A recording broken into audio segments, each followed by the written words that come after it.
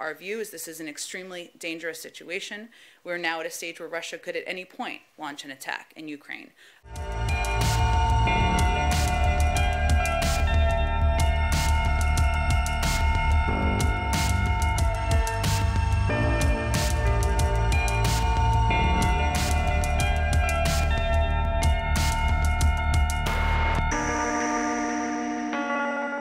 Where things stand right now, President Putin has created this crisis by amassing 100,000 Russian troops along Ukraine's borders. This includes moving Russian forces into Belarus recently for joint exercises and conducting additional exercises on Ukraine's eastern border. So let's be clear.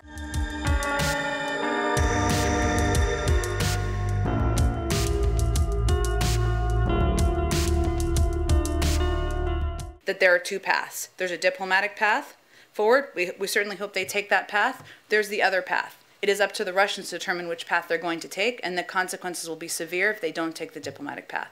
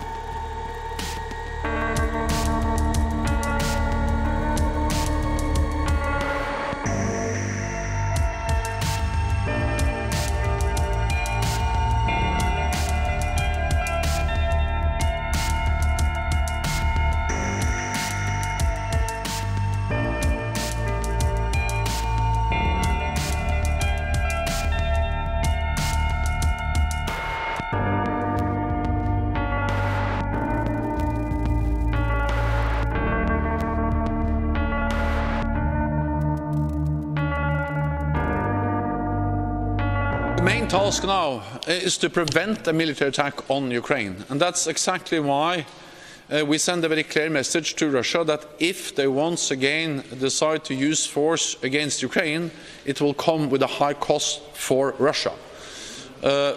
Economic, financial, political sanctions.